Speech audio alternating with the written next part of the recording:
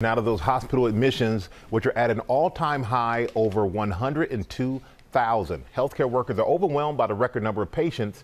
Our cameras visiting some of them in Montana, where doctors and nurses are now being treated in the ICU. Our chief national correspondent, Matt Gutman, is in Billings with more this morning. Good morning, Matt. Hey, good morning, Michael. This hospital's ICU is at over 200% capacity, which is why they've had to transform what were offices into ICU rooms. Now, at some point in the near future, there will be 4 ICU rooms here. But as you mentioned, one of the major concerns is not only that hospitals will be overwhelmed with patients, but that they won't have the medical staff to treat them.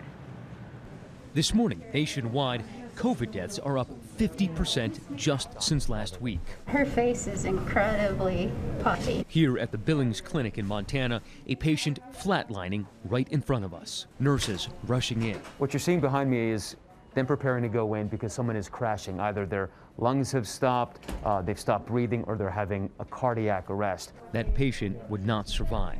The ICU here at the biggest hospital in Montana is at about 200% capacity. They're now worried about losing nurses. The hospital lost a doctor from the virus 10 days ago, and now ICU nurse Ellen Edlund is on life support. Kelly Duffy is her best friend of 20 years, also a former ICU nurse. It was the first time she's seen the 55-year-old Edlund since she was placed on a ventilator. The hospital and the family granting us extraordinary access. You gotta stay strong. I need you.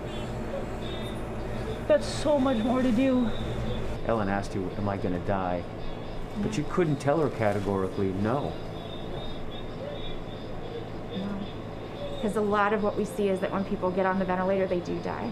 And across the country, leaders are bracing for the worst. Without substantial mitigation, the middle of January can be a really dark time for us. Those calls still not heeded.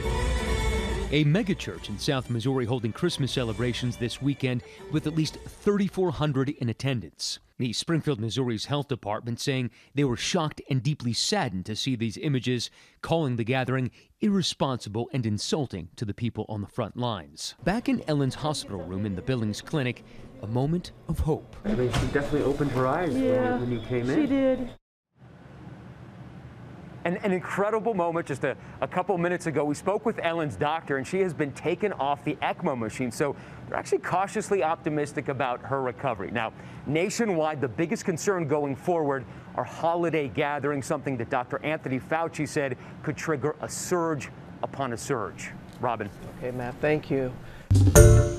Hi, everyone. George Stephanopoulos here. Thanks for checking out the ABC News YouTube channel. If you'd like to get more videos, show highlights, and watch live event coverage, click on the right over here to subscribe to our channel. And don't forget to download the ABC News app for breaking news alerts. Thanks for watching.